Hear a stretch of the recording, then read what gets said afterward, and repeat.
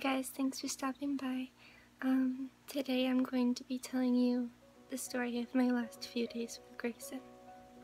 I didn't have the time, the money, or the resources to reach a complete and definite diagnosis of FIP, feline infectious peritonitis.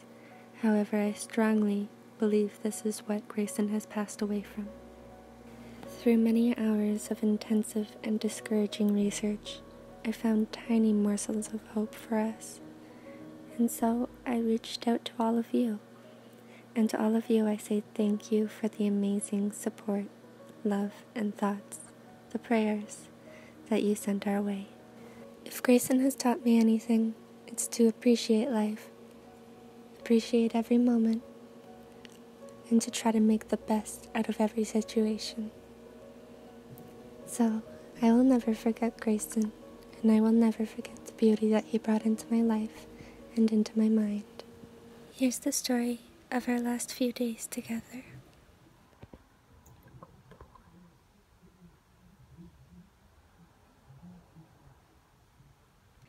So he did come to us with the name Greyson with an A, but over the last few weeks with him, I kinda, in my own head, I just switched it over to an E, because it's still the name that he remembers, but it's kind of our name now, not just the name he was given.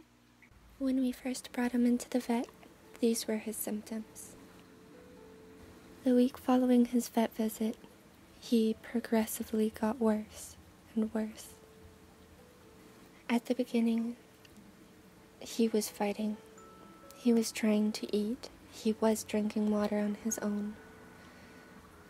But as the days went on, it became more and more difficult for him to eat. It became a task for him to walk to his water bowl his last few days. My sister and I would bring him cups of water, and he was drinking and lapping it up and looking at us like he was saying thank you, but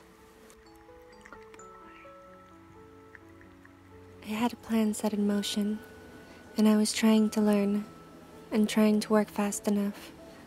But as life has it, we don't always have enough time, enough money, or the resources to efficiently assess and act upon every situation.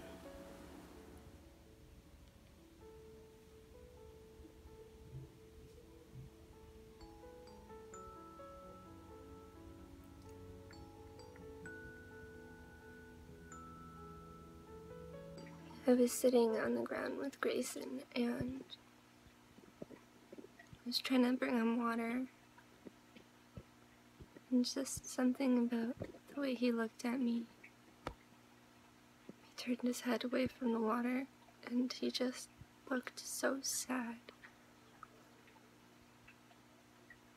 so in pain. He was not the same kitty cat.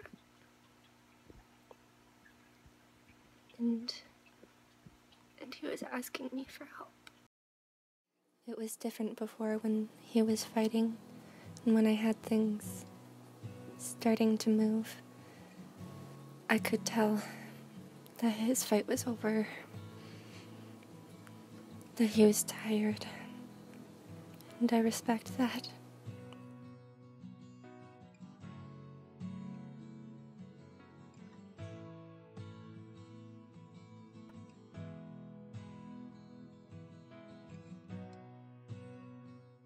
Laying down, he almost looked like a normal, healthy cat, but when he walked, you could tell. His belly was huge, and when you got closer, he had become skin and bones, aside from the excess fluid filling his abdomen.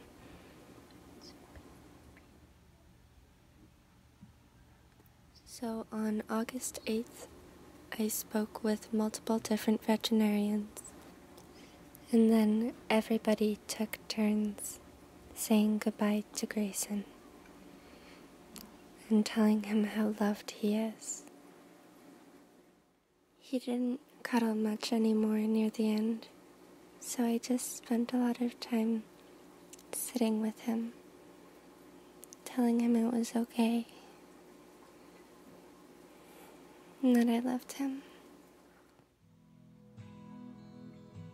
And then I had the hardest day of my life. I knew it was what was best for him. And that's all that kept me going that day. I was able to get him into a beautiful, reputable veterinary clinic with amazing vets and amazing staff.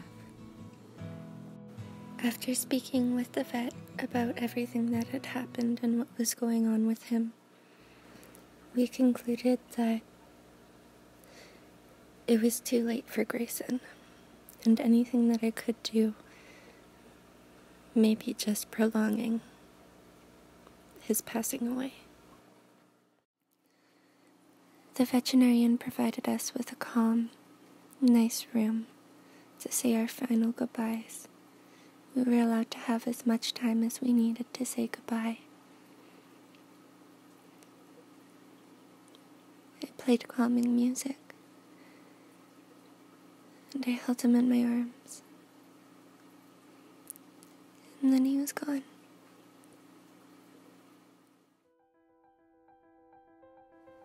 My sister found the most beautiful place to bring Greyson and say our final goodbyes.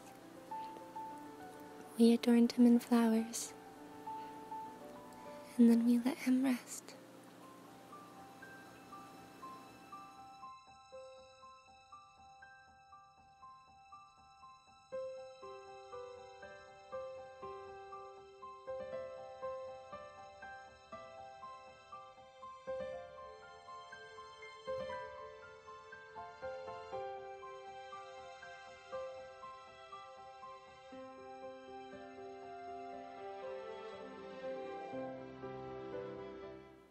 The man running the crematorium tapped me on the shoulder before I said my final goodbyes, and he gave me this. I thought it was very sweet.